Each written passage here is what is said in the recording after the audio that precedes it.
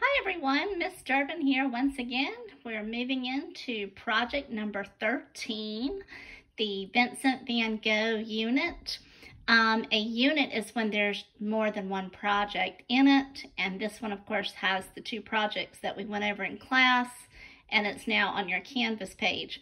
The first project, number 13, is based on Van Gogh's sunflower paintings. Remember, he actually had 5 different paintings, so it was like a series. So you can definitely Google the sunflower paintings and kind of look at some of the different ones, some of the variations and the different colors.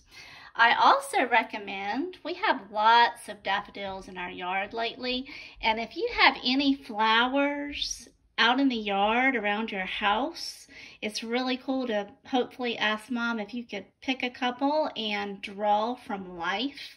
That's an excellent way to draw flowers in general, is from real ones. So do think about that if you can. We just have like tons of daffodils everywhere. So I did a little bouquet, and I really love tulips too. So I kind of mixed a few tulips with the daffodils. But the basic format you want to follow is very much like Van Gogh's sunflower paintings. He has the vase sitting on a table, and then at least 5 or more flowers. You can certainly do more than 5, but I will be looking for at least 5 flowers. You can do all the same flowers.